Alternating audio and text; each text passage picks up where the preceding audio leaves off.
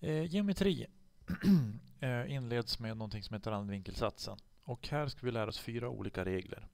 För det här handlar om cirklar och vinklar eller trianglar eller fyrhörningar i cirklar. Så nummer 1 här nu. Första cirkeln. Så tänker vi oss att vi har 2 punkter på cirkelbågen. De där 2. Sen drar vi en vinkel. 2 raka streck till mitten och då får vi en vinkel X. Vi drar en vinkel ut till cirkelns kant eller cirkelbågen och får ett Y. Och då kallas de här olika saker. Det här kallas för en randvinkel.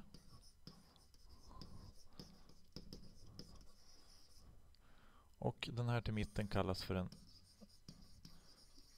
medelpunktsvinkel. Så. Och då är det så att den vinkel som är i mitten, medelpunktsvinkeln, där är alltid dubbelt så stor som randvinkeln. Så därför kan man säga att det behövs 2 stycken Y för att få ett X. Vi kallar det för lite slarvigt för dubbelt. Och hälften. Så mitten är dubbelt så stor som kanten. Så det var nummer 1. Nummer 2. Samma sak, vi börjar från speciella ställen här på cirkeln. Vi drar en vinkel ut i kanten. En randvinkel. Från samma ställe drar vi en till vinkel ut i kanten. En ny randvinkel. Och då är de här lika stora. Alltid. Jag skulle kunna göra fler från samma ställe här. Om jag drar en sån här. Och en sån där. Så den är fortfarande lika stor. Så oavsett hur jag vinklar de här åt sidan så blir de vinklarna lika stora. Så det är nummer 2, lika stora. Nummer 3, ett specialfall. Om vi börjar mitt på här. Ni ser att nu har vi börjat mitt på cirkeln. Jag har dragit diametern här rakt igenom. Om vi då drar en vinkel. En randvinkel ut där. Så blir den vinkeln alltid 90 grader. Alltid. Så jag skulle kunna göra den här neråt också. Jag gör så här. Och så där. Oj, vad snett det blev. Så är den också 90 grader. Så alltid när man börjar mitt på så blir det 90 grader. Nummer 4 är lite annorlunda mot för de andra. För nu är det en fyrhörning som är inskriven, som man kallar det, i en cirkel. Alla 4 hörnen ligger på cirkelbågen. Och då gäller att vinklarna mitt emot varann. De är 180 grader tillsammans. Så A plus B är 180.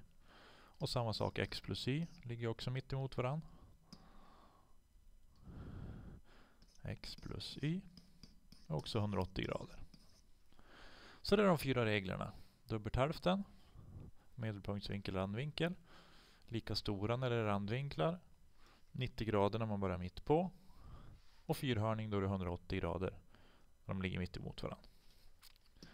Vi räknar några exempel. Här vet vi att medelpunktsvinkeln är 83 och vi ska räkna ut randvinkeln. Och då var det att den som var till kanten var hälften så stor som den som var i mitten. Så X är alltså 83 grader delat till 2. Så det är 41,5 grader. Nummer 2. Jag har dragit en randvinkel och en randvinkel till. Och då har vi lärt oss att alla randvinklar är lika stora. Så då är X också 19 grader. Nummer 3. Vi börjar här mitt på. Dra ut en vinkel. Vi vet att den är 62. Och vi ska bestämma den X. Nu vet vi att vi börjar mitt på. Då vet vi att den där vinkeln är rätt. Den är 90 grader. Så 62 grader plus 90 grader är 152 grader. Och i en triangel så är det ju 180 grader tillsammans. Så därför måste ju X blir 180 minus 152.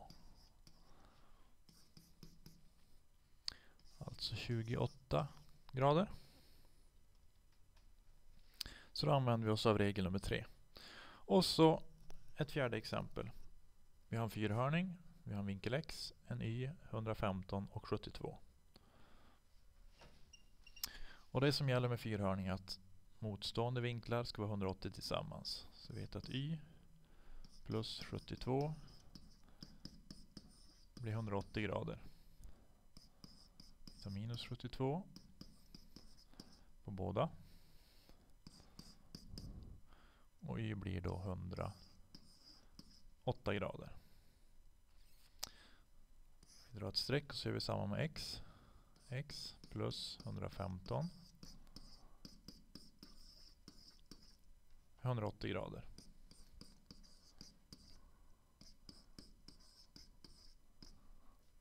Ta minus 115 på båda.